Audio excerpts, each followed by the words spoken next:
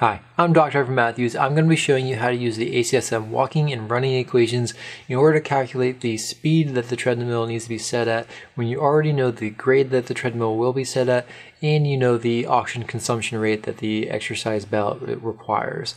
So let's go ahead and get started, and we're going to use a question to help us frame the situation here. So we have Andrew, he's a client at your gym. He tells you he wants to use 10% grade on the treadmill so that he can work his calves while doing his cardiorespiratory exercise. And so assuming that he's healthy enough to do that, and there's no reason not to allow him to work at a high grade if that's what he chooses to do and that's what motivates him, so sure, let's let him do it. So he was prescribed an exercise intensity equivalent to 25 milliliters of oxygen per kilogram of body mass per minute. He wants to know how fast he should set the treadmill speed in order to work at this intensity while using a 10% grade. And note, we don't know if he should be walking or running, so we'll have to make some decisions after doing both the walking and running equations to figure out that. So let's go ahead and let's look at the variables given to us. 25 milliliters per kilogram per minute for the oxygen consumption rate, or the VO2, and we have a grade of 10%, which I'm going to go ahead and convert that real quick right off the bat to a decimal. So all you're going to do is divide 10% by 100 to get 0.10 to give you the decimal format for the grade. You're going to need the decimal format in order to do these calculations in the ACSM equations.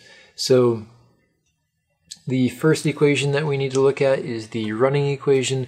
So the running equation is VO2 in relative units, so milliliters of oxygen per kilogram of body mass per minute is equal to, in open parentheses, 0.2 times speed, close parentheses, plus, open parentheses again, 0.9 times speed times grade, close parentheses, plus 3.5 mLs per kg per minute. And that 3.5 mLs per kg per minute at the end there represents the resting component of the exercise. All right, so let's go ahead and move this equation around into the format we need in order to isolate the S, which is the speed. And then we'll show you how to do the same thing with the walking equation. All right, so the first thing I'm going to do, and probably the step that most people will forget about and can't quite figure out, is I need to collect the speeds together in this equation. So notice we have speed here, we have speed here, they're both in parentheses. So we need to pull the speed out of the parentheses and combine it. So we need to collect together the S values. And so here is our starting place. Once we pull the speed out, we can pull it out here and collect it into an S by itself. And because we're left with 0.2 here in this parenthesis, nothing else in this parenthesis, and both this parenthesis and this parenthesis is being multiplied by the S, we can actually combine these two with whatever's left over here. So we end up with speed times, in parentheses here, 0.2 from this set of parentheses plus the 0.9 times grade from this parenthesis over here. So we are essentially, again, pulling out the S and then combining these two parentheses. So we end up with speed times 0.2 plus 0.9 times grade within parentheses plus the 3.5 from the original equation. And now we can actually start moving things around, since we have the speed all in one spot in the equation, in order to essentially move things to the other side of the equal sign. So the first thing I'm going to move is the 3.5, so the plus 3.5 at the end. I'm going to subtract 3.5 from both sides of the equation, which cancels out this 3.5, and we end up with VO2 in relative terms minus 3.5 equals speed times all that stuff in parentheses that we mentioned before.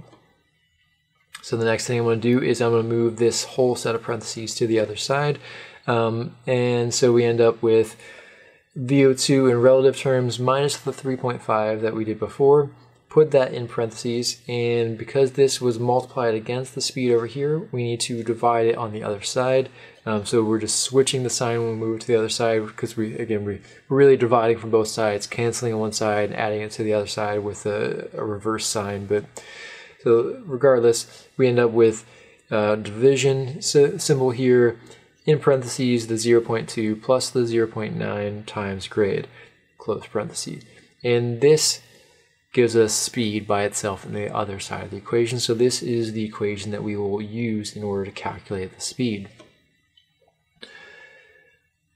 Remember though, we don't know if he needs to walk or run in order to accomplish this, so we need to do this twice. We need to do this with the running equation that I already showed you, and also now with the walking equation that I'm about to show you right now. And so the walking equation is very similar to the running equation. The only difference is the 0.1 and the 1.8 as the constants here, where if we look back at the running equation, all right, this 0.1 was 0.2 in the running equation, and this 1.8 was 0.9 in the running equation. So that's the only difference between the running equation and the walking equation. So with that in mind, all these steps to rearrange the equation is exactly the same as what we did for the running equation. So I'm not going to go over each one individually. But what we end up with, so the last step, very similar again to the running equation, we end up with VO2 in relative terms minus 3.5, all this in parentheses, divided by, open parentheses, 0.1 plus 1.8 times G for grade, close parentheses, equals the speed. All right, so very similar to what we had with the running equation. So now that we've rearranged both the running and walking equations here, let's start to use those rearranged equations and plug in our values. All right, so I'm going to start with the running equation again. So here is the equation after we rearranged it. I'm not going to go over that right now because we just did that. But plugging in our values, we plug in the 25 mLs per kg per minute, which is our intended oxygen consumption during the exercise bout. That plugs in right here. Minus 3.5, which is just the constant from the resting component, divided by all this again in parentheses here, divided by open parentheses 0.2 plus 0.9, which are both constants, multiply that by the 0.10, which is the grade that we calculated, and that equals speed. All right, so let's start to solve some of this. All right, I'm going to start with this first set of parentheses here. We're going to do 25 minus 3.5. We end up with 21.5 mLs per kg per minute. Now let's move to the other set of parentheses. We need to take care of the multiplication in the parentheses first. So 0.9 times 0.10 gives us 0.09. Then we need to finish this set of parentheses. So 0.2 plus 0.09 gives us 0.29.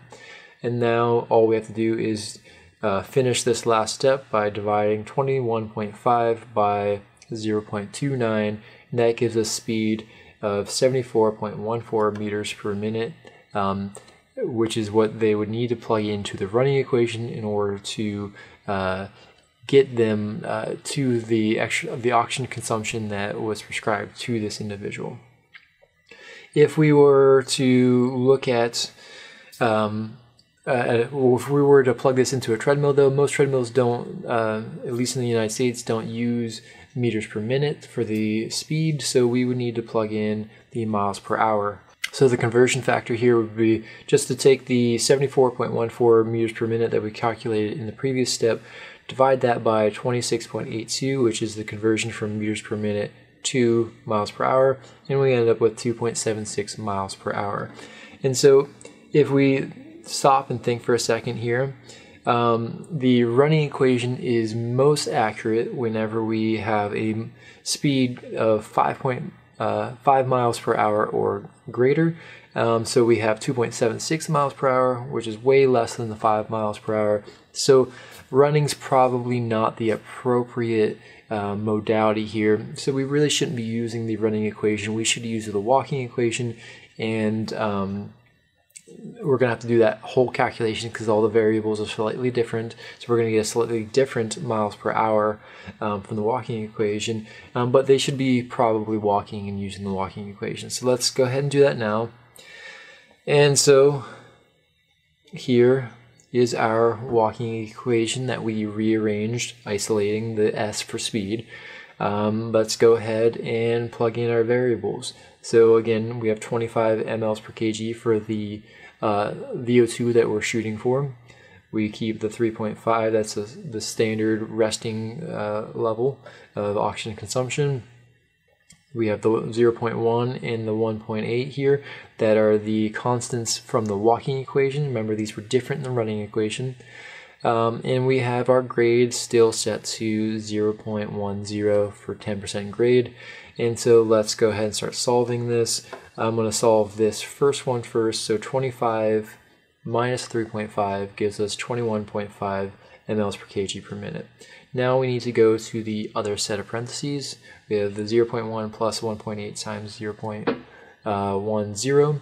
And so we need to do the multiplication first. So the 1.8 times the 0.10 gives us 0.18.